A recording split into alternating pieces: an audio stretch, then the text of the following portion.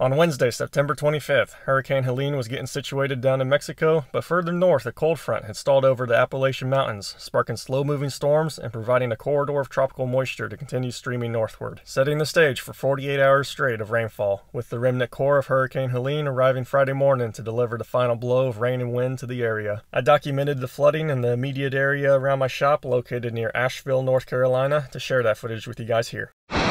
Look at all this water just making its way through the woods. Normally it doesn't flow this way. This water's running off anywhere. Here's a shop here. I mean, the foundation's a couple inches higher than this water level, but got freaking little rapids over our road. And there's so much water coming out of everywhere. Sub truck's about to wash away. Stay strong, sub truck. Hold firm. This is our main road to the shop. Look at all this water just sheeting over it. Wow. There's a huge culvert that passes underneath here, and it is overwhelmed.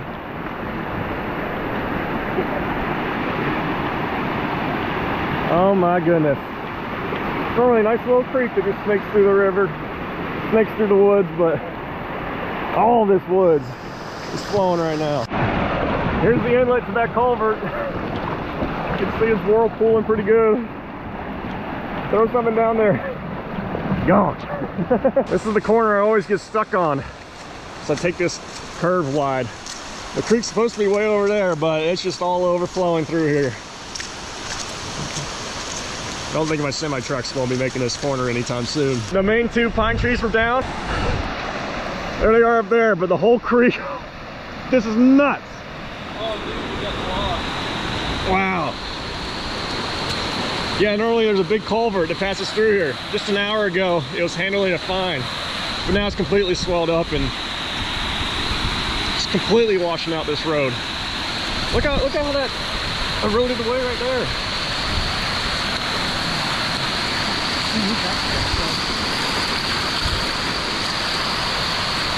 That whole field is a new river now. Oh, dude, I'm excited to see that bridge. That bridge is done for. Yeah, I think we're trapped here for a while. Our road is gonna be gone. Hang tight, let me show you guys this.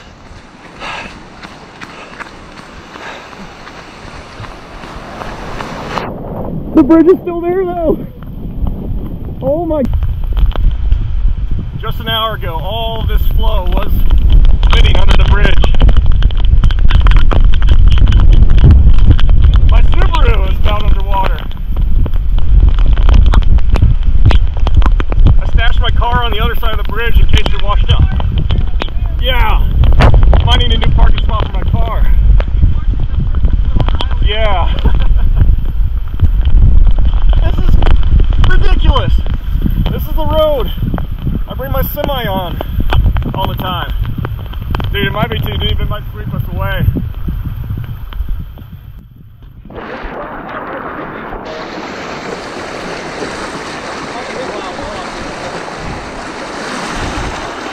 It might sweep me, dude.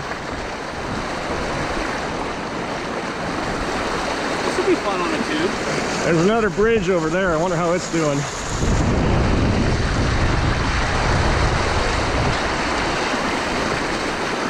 I might just have to leave my car there.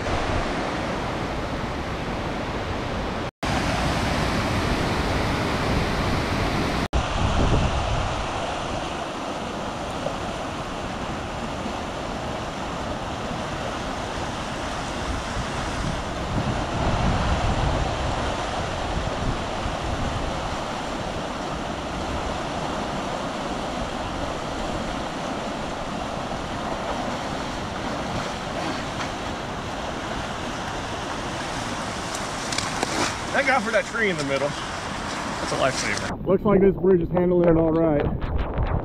Our bridge is right over there. I mean, there's a tiny bit of flow over the road right here. But we got some cows running out of pasture. Look at all that dude's fuel. Trucks and his campers in the water. You can't even tell where the original channel is. I know. Dude, that guy's camper is gonna wash away. over there. That was his Kubota. Yeah. Got a nice tractor going underwater. Cows don't mind too much. Let's go move my car to higher ground, I think. I parked it high. I did not think the water would reach it. Man, there's still some dry land over there. Hey, buddy. You holding up all right? Taking care of these cows? Yeah, I do hear that hum. Hey, buddy. Hi. I didn't even know water flowed through here. Here's my car on this little island. The bridge is way down there. I thought this was way higher than it needed to be.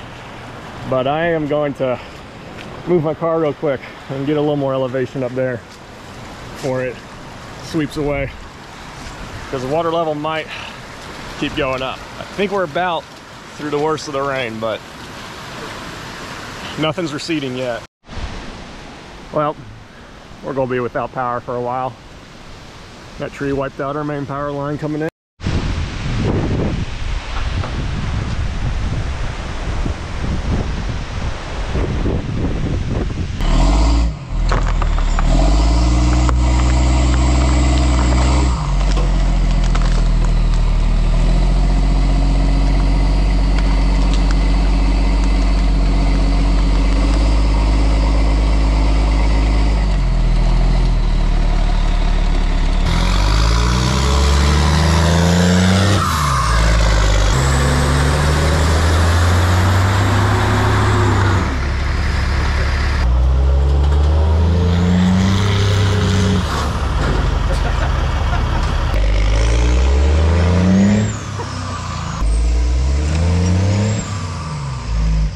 It's just too much weight with that root ball and all this dirt. So we're chainsawing it.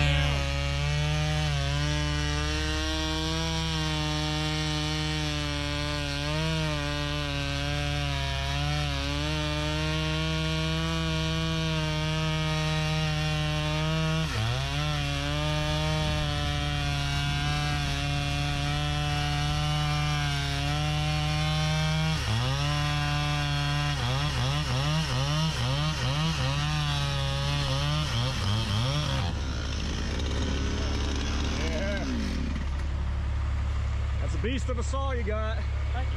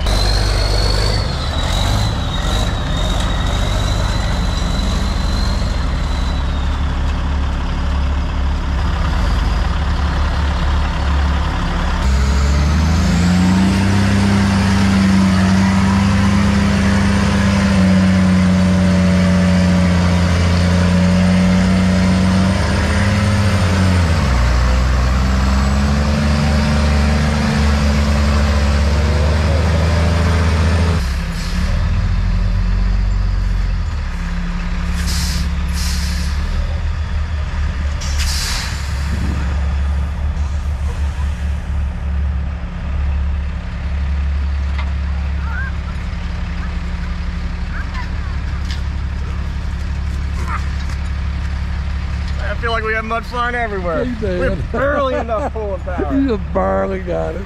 That heavy root ball is out of here. The road is clear again. Now we can go get groceries and anything we want.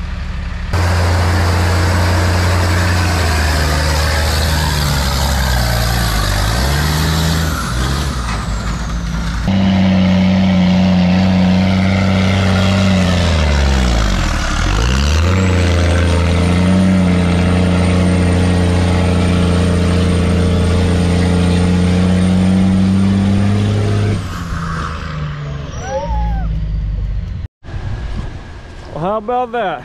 We got our road back. It doesn't even look that bad. The bridge still looks solid. It's a well-built bridge. So we're gonna go retrieve my car because it looks like our road is healthy. We've been knocking down some more trees. One there, one there. Those big pines we use the military trucks for. And there's one other one we did, and then one more down the road that's on some power lines. And then all this road network through here should be cleared up again. Last thing to do today is fix this last tree that's pinned down these power lines. They didn't snap. They're just pinned down. We assume there's no power. Probably safe to say, but we'll be careful anyways.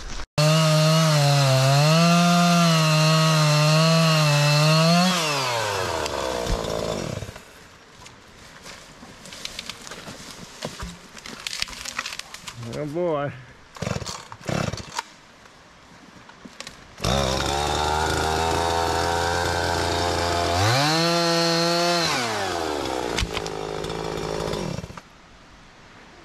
Problem solvers. Never mind, we have one tree, two tree, pinning down the power lines again. 3, 4, 5. Snapped power pulled down there. So I'll keep seeing what's down this road. Here's a neighbor's driveway.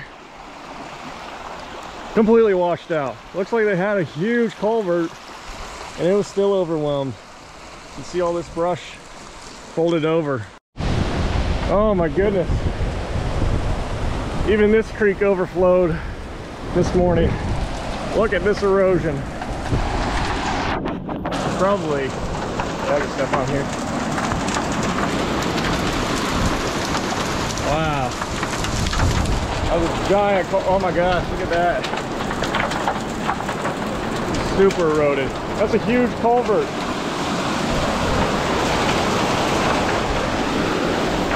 It's completely overwhelmed.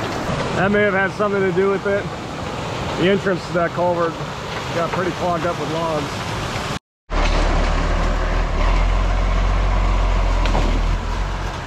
Alrighty, it's the day after the hurricane. I'm gonna go check on this main creek that really flooded over the road.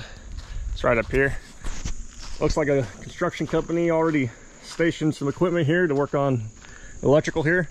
You got a nice 6x6 dump truck with an excavator. So it's good to see support getting all the way back to my neck of the woods already. There's still loads of trees down everywhere. Roads all around me are still effectively closed.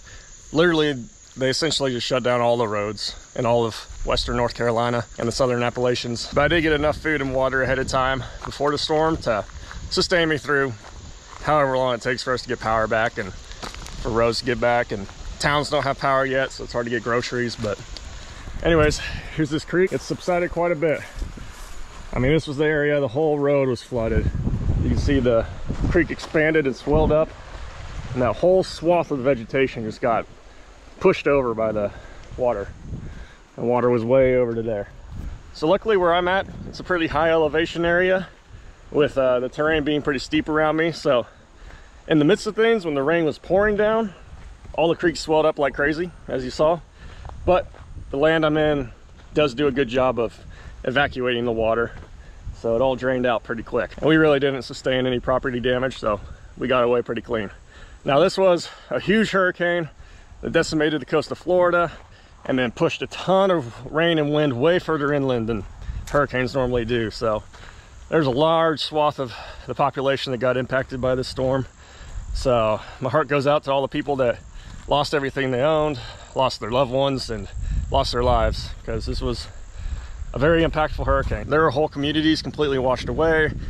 There were dams that catastrophically failed and dumped their reservoirs into the valley below and just swamped towns. So please keep all the families in your thoughts and prayers that got impacted by the storm. It'll be a long road to recovery for a lot of these communities and families that lost everything.